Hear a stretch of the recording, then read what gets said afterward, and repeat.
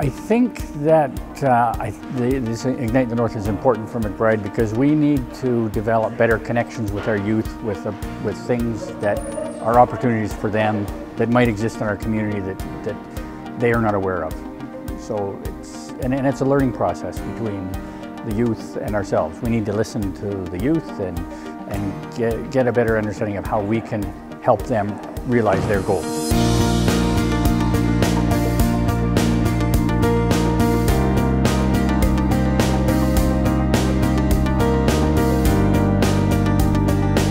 I got a sense that there are many things that the adults in the community can do to help, and that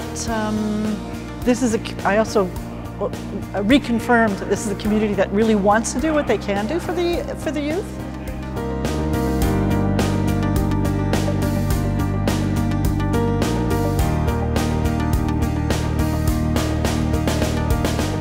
As leaders in the community, I think we sit down and we reach out to the youth with their ideas, and we say, okay, listen, here's an opportunity that you want. Let's make it happen.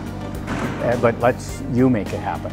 I think it was good for the adults that were present to get a sense of what the youth wants. There were a few ideas that kind of caught us off guard, and that the kids or the youth want to actually have some one-on-one.